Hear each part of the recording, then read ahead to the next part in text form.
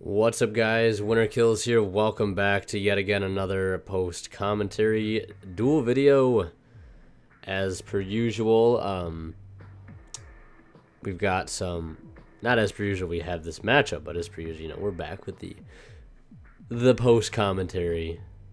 You know how it is around here. Anyways, back to this matchup which we have here, which is your Paleozoic frog. Those super rare Ronin totems and dupe frogs, and that alti swap frog looking so goddamn clean. Going first turn toad and setting 3 back row against some Zoodiac. I think he's playing the Predaplant engine, the new engine involving the basically it's a new Terratop engine. The one allows you to special summon from your hand by discarding a monster, and then you can special the one from your main deck. And when that one is special summoned, you can add a polymerization card or a fusion spell card. So instant fusion, brilliant fusion, fusion substitute, regular polymerization, shit all fusion, you name it. You can grab it. It's a very good engine. It's a little less reliant because you do have to have a monster in hand to discard, but very good nonetheless. I bought like 6 packs of Maximum Crisis. I was gonna do a $20 diagram challenge, but right now is not the best time to just randomly spend money on packs, even though that's what I did. I didn't drag my friend into it because he wasn't there at the moment. I didn't really pull anything, but I did pull some of the rare. I pulled a Zark as a secret rare. Could you believe it? Just my luck. But I pulled 2 of the Predaplant rares, basically the new Terratop and one of the Tekken Tomborg equivalent. But looks like he's going to go into Invoker here. He did steal that Book of Eclipse earlier with a Toad, giving him a heads-up advantage right now, being able to stop his field if he needs to, and any sort of like thing that can change battle position is very good against you, because you put any of their zoo stuff face down, it stops their play, because then they can't exceed through the Zoodiac method. This is a 60 card build I think my friend here on the right is playing. And yesterday, if you saw yesterday's video, which was True King Dino versus Invoked, if you saw that video, you heard me talk about how later I was going to be going to my card shop to meet up with some friends to test for YCS Pittsburgh, which is a go. We'll be leaving on the 12th, around like 5, I think. Yeah, hopefully. That is the plan. But we're meeting up pretty much every day this week until that day on Friday. Currently, I think it's Wednesday right now, so we'll be meeting up today and tomorrow, trying to sell a lot of things. There's the Brilliant Fusion play coming down. Didn't even need to search it off the Predaplant engine. Just ended up drawing into it. Sending, I think that was Garnet and Fairy Tale Snow, so definitely some decent targets there. There is the Predaplant monster I was talking about. He'll discard a monster and special summon the one from his deck. But anyways, as I was saying, as he summons us out here, I think it's Cobra or whatever its name is. Yesterday I didn't get to I didn't bring my recording stuff, and I was gonna grab my friend Adam's True Draco Zoo profile, but I completely forgot to. So I'm gonna have to get that today. I'll be meeting up there in like 2 hours or so. So I'll try to get some deck profiles. I don't know if I'm going to record any matches, because they're just testing matches, so there are bound to be some mistakes, but I might still end up bringing my recording equipment anyways. I'm not sure. We'll see. We'll see. I still got some time to decide. I wanted to sit down, though, before I did leave to get a video, guys. Get a video up for you guys to watch. But yeah, right now, Paleo not looking like it's in too good of a spot right now. One dupe frog. I think he's going to pass. Interesting enough.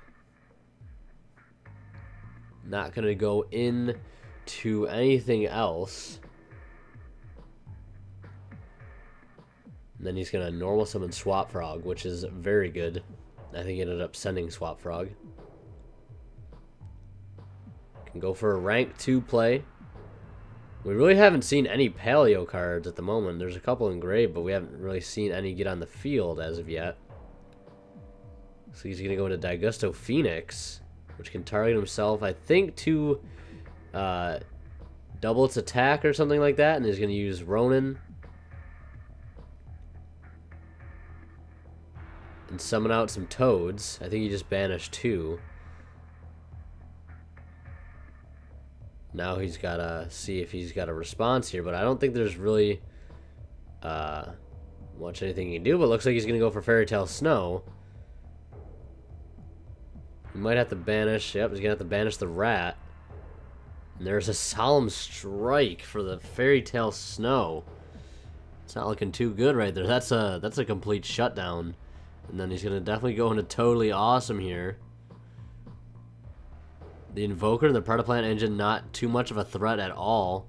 Leaving the Invoker on the field. No, never mind. That's right, Daigasu Phoenix attacks twice. That's what it does. It doesn't gain attack. But he still has that set Book of Eclipse, and that right now is the biggest threat. He really can't assemble a field right now with that being on his opponent's side of the field now. And he's going to use Toad's Effect to get himself a summon of a Dupe Frog. So now Dupe Frog is the only monster that can be attacked, I believe, unless Daigasu Phoenix can still be attacked. I'm not entirely sure. But I'm pretty sure it's still just apply to Dupe Frog at this point. And it looks like that's going to be it. They're going to go to game 2. Just like the Zoo player, he had plays, but they just weren't enough to grind through the double Solemn Strike, and that set Book of Eclipse was just looming in the background as an ever-present threat. Terror Top Engine coming right out the bat, going into Invoker, and it's met with a 1 of Max C. How is the we have a 60 card deck opening up the Terror Top Engine both games, and then we have this, I think it might be a 40 card deck of Paleo Frog opening up the 1 of Max C. Interestingly enough, then he's going to go right into, of course, Rat Pierre. Will he continue on? I'd figure not. Just going right into Dryden, giving him one extra draw off that. You know, the 1 for turn, and then the 2. Actually, I guess it's 2 extra. Setting 5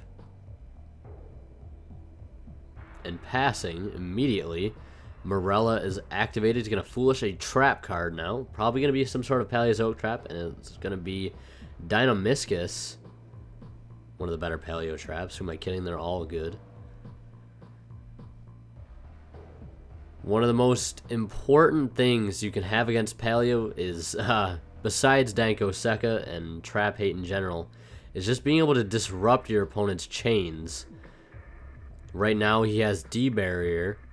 If he doesn't want that Morella to come out, his best bet is to chain his Dryden to pop something in response to the D-Barrier, or else he's going to be able to summon something out. Either or, he's just going to decide to let it happen anyways. The fact that his Invoker's negated, you know, no big problem until the end of the turn.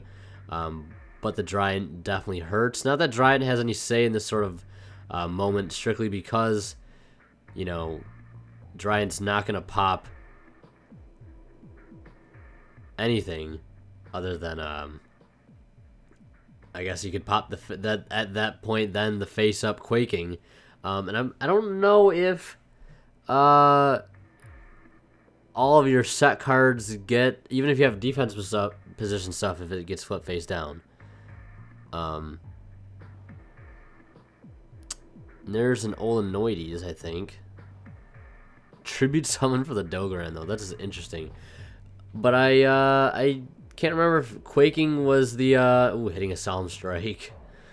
That's gotta hurt. I can't remember if not Quaking was if it's just all monsters your opponent controls or only attack position monster. I guess it's all monsters, which is interesting enough. Very good for the Paleo player in this situation. We're going to be able to go for rank 2. Going to go for Opabinia.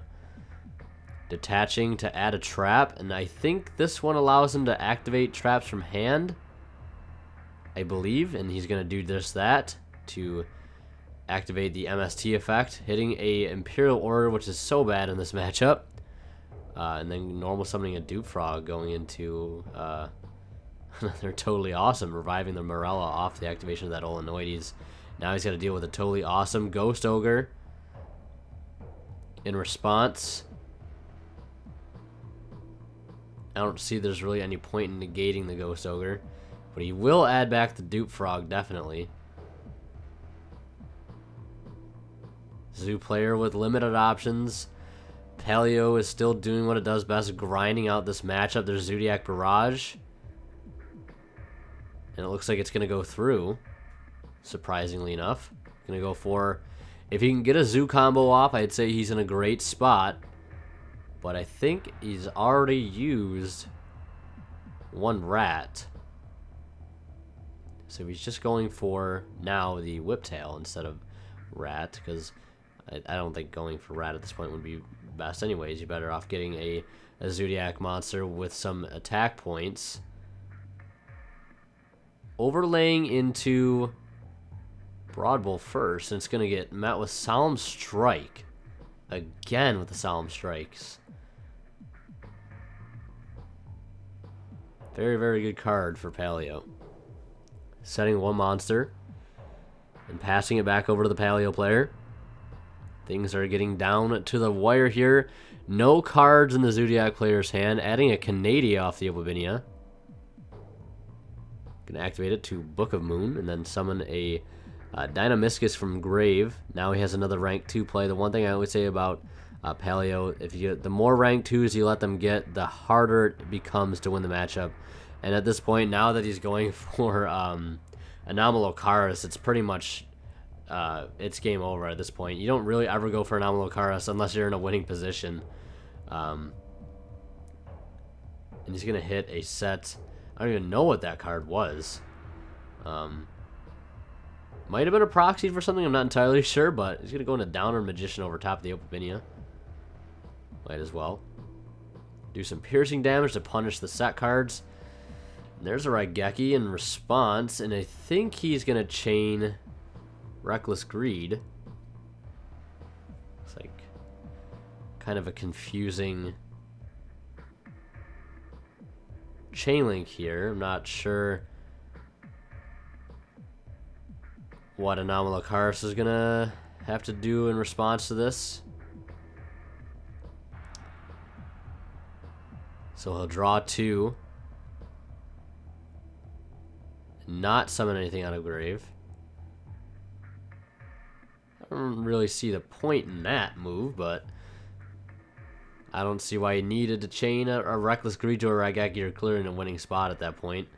Demise. Discarding a Solemn Strike, but it's fine. He's got 5 set back row. Can't draw, and he passes. He's going to pass back, perhaps. Last turn that he can't draw. Not sure what else. A Morella at this point would be very helpful.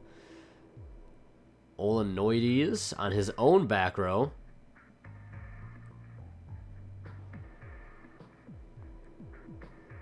And then summoning 2. Looks like on separate chains. And I'm assuming he did not call Ixies off of his D barrier. Not sure how that whole situation would have worked. Interesting. I think it is fine though, because I'm thinking because you can't summon 2 and taking that slumber, rough. I think what I'm getting confused is the fact that you can't activate per se a Reckless Greed and then summon all of your Paleozoics in Grave. That would be busted. So I'm assuming that's why he activated the D barrier in response, so he could get an additional summon from Grave instead of just summoning multiple Paleozoics off of one trap card activation. So I think that makes a little more sense to me now. Going in the double Dupe Frog here as the option going to rank 2. I think a Toad at this point would seal the deal. He's got a set Slumber. I don't know if he can use it. I don't know if he plays Kaijus in his main deck. But I guess it's better that he takes it from him, so at that point he cannot use the Graveyard effect to search a Kaiju to out something like that Toad right there. He'll pass back, standby phase, summon Swap Frog. And that is going to be it. Paleozoic Frogs taking the 2-0 victory over 60-card Zoodiac. So yeah, hope you guys enjoyed this video. If you did, be sure to leave a like. Don't forget to click the annotation on the screen. Thank you guys so much for watching. As always, Winner Kill signing out. We'll see ya in the next one.